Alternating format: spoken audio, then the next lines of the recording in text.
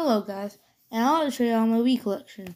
I have Mario Galaxy, Wii Play, and I also recently ordered and received Pokemon Battle Revolution.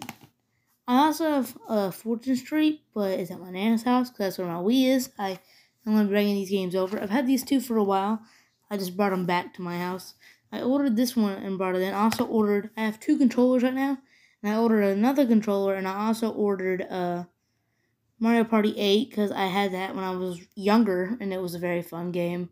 But I'm just curious now. I know that on Pokemon Battle Revolution, you can play the game with dental passes, but I also know if you have Pokemon Diamond or Pearl or Heart Gold or Soul Silver, you can have all the Pokemon because you can copy them over. I just have one question in the comments, if y'all can. Do y'all need to have 3DS or DS? Just let me know. I would just like to know because I know a DS is what it says in the back. That's what it says in the back. It says that it's compatible with a DS. That's what it's compatible with. But I'm just curious, can I just have a copy of Diamond? Which I don't have a copy of Diamond or Pearl of the DS versions.